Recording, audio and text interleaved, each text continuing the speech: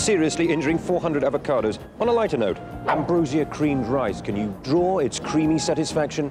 Let's see if these three can. We'll be right back after this break. Oh, lovely part. Welcome back. Top TV artist Tony Hart. Your comments.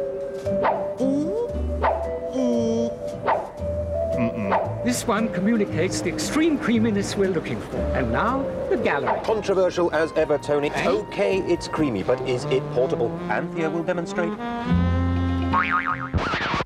Remember, no chopsticks, spoons!